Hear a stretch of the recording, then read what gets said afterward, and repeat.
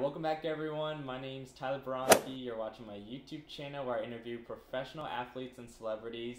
I'm joined today by the newest pitcher for the New Britain Bees in the Independent Atlantic League, Alex Gouin. So Alex, first off, congrats on the new contract and thanks for taking the time. Thanks, man. I appreciate it. Thanks for having me. Let me ask you about your new current situation with the Bees, because the Bees, they've only been in the league for a couple years now. They've kind of struggled as a franchise, but I mean, this season you guys have a whole new personnel in the front office, and you mentioned Mr. Backman, and then a bunch of new teammates coming over to New Britain. So what are some of the things that attracted you about this new opportunity with the New Britain Bees this upcoming season? All right. Well, first and foremost, that was, the location was definitely a big deciding factor for me. I've been blessed enough, aside from the fact from when I signed with the Diamondbacks, where I obviously had to go across the country. Besides that year, I've been pretty blessed and fortunate to be able to live at home while playing. When I started in Rockland in the Can-Am League, I was living at home. When I played in Somerset, I was actually commuting from home. Oh, wow. So now that I moved here to South Windsor, Connecticut, New Britain is actually probably a 25-minute drive. So that's definitely convenient. The other part of it is, besides just making sense location-wise, they're definitely known, I guess, in the past or last year as sort of the underdog, having the, probably not having. I think they were dead last. We were dead last in the league last year. Mm-hmm. Kind of having that underdog mentality. I've always kind of thrived in that underdog scene, mm-hmm. where you kind of have to prove myself. I think I perform better. Although it's not it's a team sport, but personally, everyone has to have their own piece. But for me, I think I perform better with a little chip on my shoulder when I kind of know I have to prove something. So all those reasons, all those factors added together, just made a lot of sense for me to try to get traded, and that's what it was. It was a trade, and I'm glad it was granted. Yeah, for sure. And like you talked about, you guys, almost going to be like the underdogs coming in this season, but you guys have brought a lot of pieces. I mean, you're from Somerset, which is like a really winning culture over there. You guys are bringing a lot of people from Bridgeport, who had the best overall record last year in the league. So is that kind of something that excites you about just like building something new in New Britain and then starting a new culture over there? Yeah, definitely. I mean, you definitely, in the past too, I've been part of a program that has kind of turned things around. Being from the University of Hartford, my freshman year, we were actually 6-44, I believe. So wow. Think about that record. Yeah. And then we turned things around. Ended up breaking a few records in the upcoming year. So I actually enjoyed seeing the progress and the process of turning a program around, and being part of something good like that. It's definitely it's exciting. It's something good to feel. It's something to feel good about. Sure. But seeing all the pieces come together in the past few weeks, the Bees have released a few signings in the media. And seeing some of the faces, you definitely recognize from last year. Yeah. And when you look up, and you don't even have to look up the stats, at least for me being in the league last year, but just seeing the names, you remember that they put up a pretty reputable season last year, and just the track record they have. So I think they're doing. I think we got something good going this year. Obviously starts with the manager, and definitely some of the additions that they're adding. So I'm definitely excited and looking forward to this upcoming year. Yeah, for sure. And I'm a Connecticut local, so you guys are my new Atlantic League team to support. So I'll be definitely rooting for the Bees this season. So cool. For sure. Yeah, cool. Awesome. All right. I want to ask you about your childhood a little bit, because you grew up in Cuba actually, but moved to New Jersey when you were like 10 or 11. Is that correct? Yeah, I was just about to turn 10. I was actually 9 years old. Okay. Perfect. First off, what do you consider home, Cuba or New Jersey? And do you remember what that transition was like, coming up north like you did? Yeah, you know what? Occasionally, I'll throw a few little memories to my parents and my older family members, and they kind of get stumped when I remember some of the little details. So I definitely surprise them every now and then. But yeah, no, as far as memory, I remember everything. I really do. The transition was obviously a tough one. But, you know, I say it all the time. I like a challenge. Yeah. I may not necessarily enjoy it in the moment, but, you know, at the end, I think that's when really it's worth it. But yeah, I was born there. I remember a lot of it. I still have a lot of family there on my dad's side. Pretty much for the most part, everyone on my mom's side is still here. It's here already. And really, that's what it is. We're definitely planning a trip sometime soon back to visit. Last time I returned was in 2008.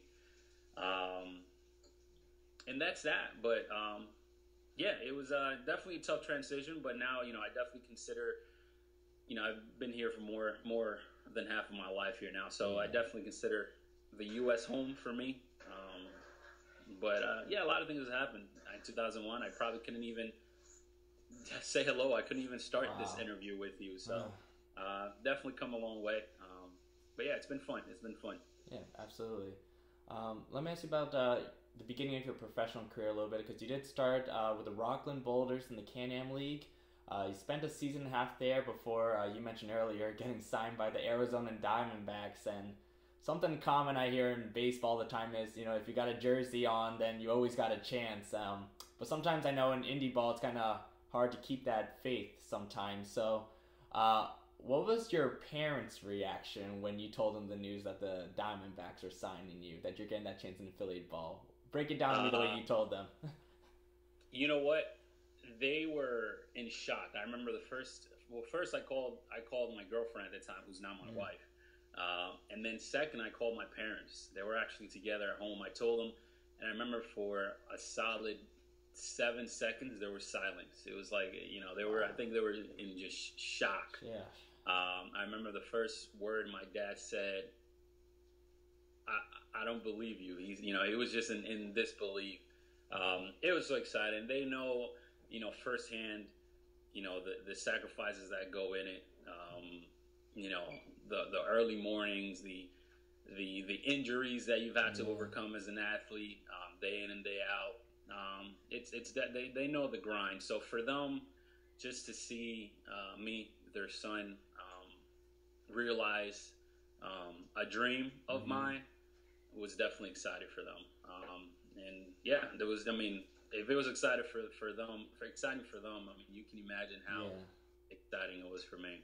Absolutely, yeah, fantastic, man. And I can't wait till you get back into Philly ball one day. I hope maybe this season someone give you a chance, man.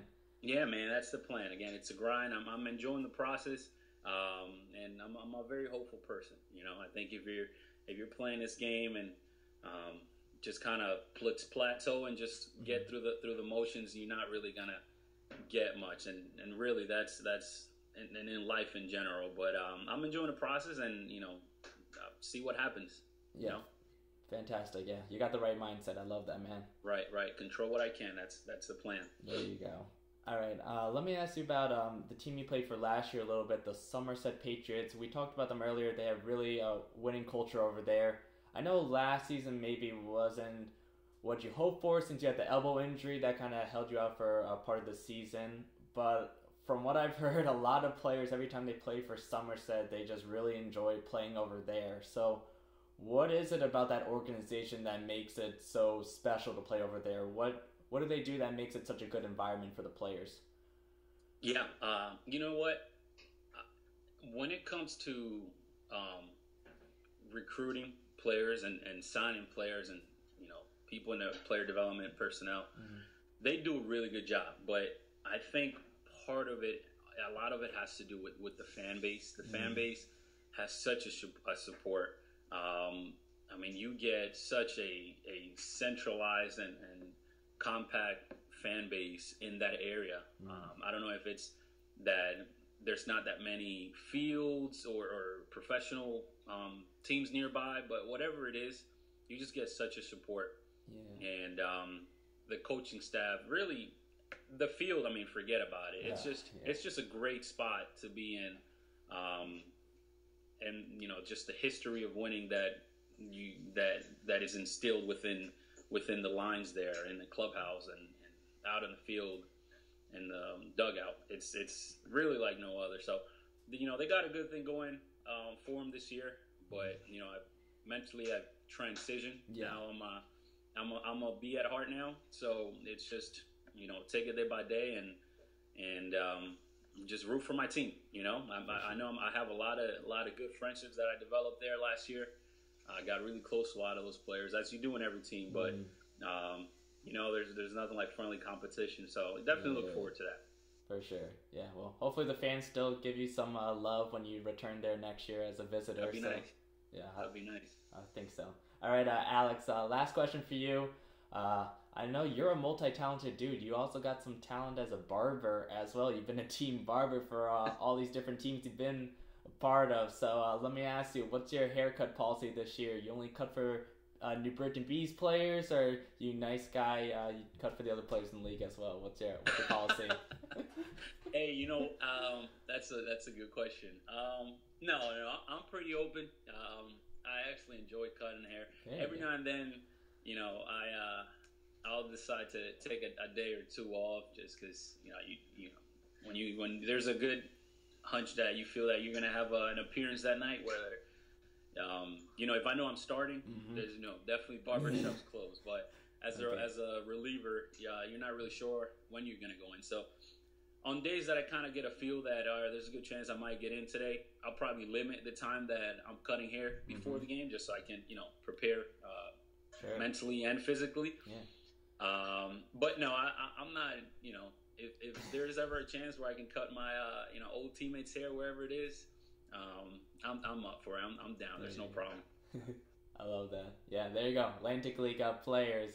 Hit up Alex if you need a cutter, fresh look, or something like that, man. I like that. All right, Alex, any social media plugs you want to put out there? Do you have like a Twitter or Instagram or anything people can follow? You know what? At?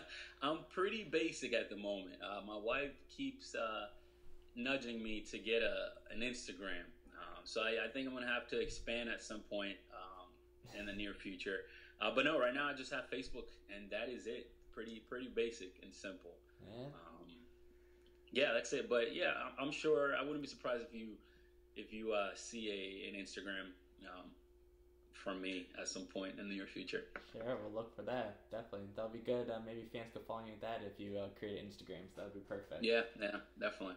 All right, and fans, you can follow this YouTube channel at TGirls512. Same name on Facebook plus interviews. Also on Instagram and Twitter at TyBronski10. It's also on the screen right now, so you don't really need to memorize what I'm saying. But Alex, thanks for taking the time.